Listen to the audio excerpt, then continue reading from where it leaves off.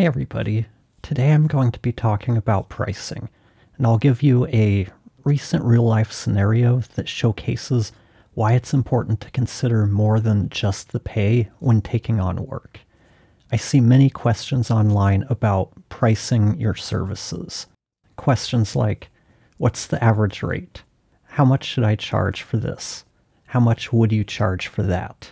Let's take a look at these questions and discuss why the answer is really never any more clear than it depends. Wouldn't life be simpler if the answer was just $75 an hour or $200 an episode? Well, that's the first problem with this. All of this is in US dollars. Not all clients are based in the US, so trying to charge US rates to someone living in another part of the world, it might not translate because the cost of living is much higher in the US than in many other areas. I mean, even within the US, the cost of living in New York City or LA, it's much higher than it is in a place like Omaha, Nebraska. This is just one of the reasons why these types of questions aren't very helpful for us. We all have our own unique situations that they directly impact how much we charge. Many editors work traditional full-time jobs and they edit on the side. Their needs and situation will impact their rates differently than someone who is fully self-employed. Those two elements can have a big impact on just how much someone charges. Another one is confidence. That may seem a bit odd, but someone who lacks confidence in themselves or their skills, they're more likely to charge less and negotiate against themselves because they're living in a world of scarcity and they have this mindset of, I can't afford to lose this potential client. From that perspective, there really isn't a right or wrong price. There's only the price we need to charge to make this a sustainable activity. We don't even get to decide what is too much or too little for our services. Each prospective client, they make that decision for themselves. What is too much for one client might be too low for another. Just look at Upwork or Fiverr to see the wide range of prices that editors charge. Would you take this job? Or should I take this job? This is another question I see pop up somewhat regularly, and again, they're difficult to answer for many of the same reasons. We all have different skill sets, experience, and financial needs. So here's an example of a job opportunity we were recently presented with. As I describe this project, think about whether it's a job you would take. Seeking graphic design and video editing support to update our course content and create a new PowerPoint template for ongoing course development.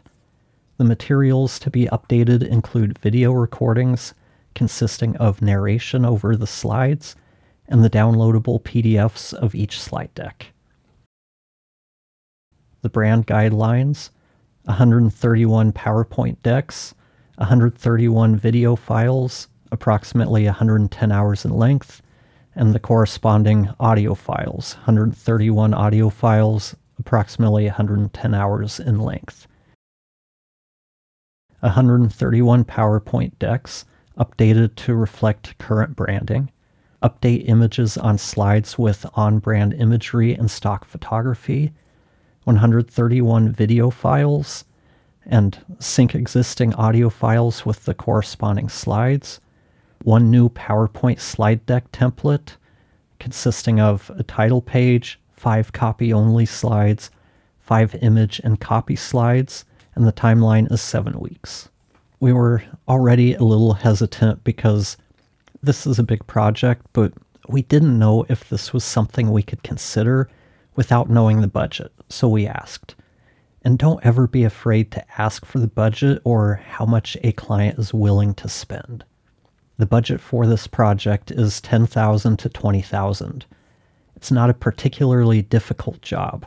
I mean, anyone with Canva and basic video editing experience can do this job.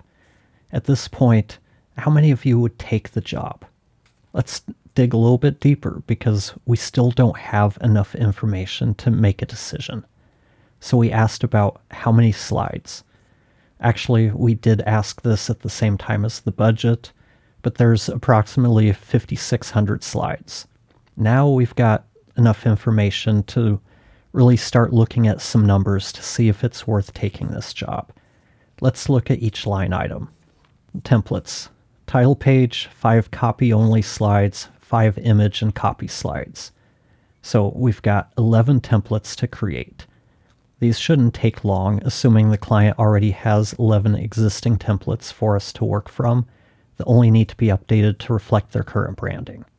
Estimate 2 to 3 hours. Slides. 5,600 slides with the majority having text. So this is basic copy and paste, then formatting to fit the template. Estimate 4 to 12 slides per hour. Remember, at this point, we haven't seen the slides to really have a good idea of what to expect, so we have to ballpark it for best case and worst case scenarios. For the video, 131 video files, 110 hours, and we're syncing existing audio files with the corresponding slides. I'm estimating 2 to 5 hours per hour of video. And now that we have our rough estimates, let's do some math. The templates, 3 to 4 hours, slides, 467 to 1,400 hours, video, 220 to 550 hours. We're looking at a minimum of 690 hours and a max of 1,954 hours. Now, let's take a look at the hourly pay, assuming the budget's $20,000. Our best case scenario is $20,000 divided by 690 hours, and that works out to $28.99 per hour. Our worst case scenario of $20,000 divided by 1,954 works out to $10.24 per hour. This is where it's really important to know your lowest acceptable hourly rate. But what if you don't know what that is, or just feel like you're guessing how much to charge? I cover this and much more about pricing and determining your own rates in my upcoming course, Pricing Your Podcast Services, Your Value, Your Worth, Your Rates. The course will be released September 16th, 2024, but I will be offering a pre-sale discount to those who are signed up to the mailing list. So if you're interested and you're not already signed up, sign up now. You can sign up at tanziasteracademy.com/contact, and there will be a link in the description below. The pre-sale will be open from September 11th through September 15th. I'm using this example because it showcases why it's important to have our internal hourly rate dialed in. It's so easy to just pick some arbitrary number and say this is my hourly rate. Does your hourly rate factor in your overhead? Stuff like expenses and taxes? Does it include a profit margin? Does it provide a buffer if you underestimate the amount of work involved? Now, back to the example, and let's drill down a little bit more. In our best case scenario, this would take a little over 17 weeks at 40 hours a week. In the worst case, it will take nearly 49 weeks. And that is just for the production work. It doesn't include uploading, downloading files, admin stuff, communications, render times, or project management. Would you still consider taking this job? We politely declined the job because the budget wasn't in line with the amount of work required. Even if we outsourced, we wouldn't be able to work with anyone we know, and given the scope and budget, we'd be raked over the coals for posting in some of the communities where we'd typically post these types of jobs. This example shows why it's important to understand how long the work takes you, and it's easy to underestimate that. The only way to know how long something takes is to be diligent about tracking your time. Don't track only production time. Track the time you spend on communications, the admin work, and other unbillable tasks to get a better idea of just how long everything takes. This information can help us build better processes and find more efficient ways of working when we see where all of our time goes. It also helps us when we decide to offer a new service to ensure that we aren't grossly undercharging.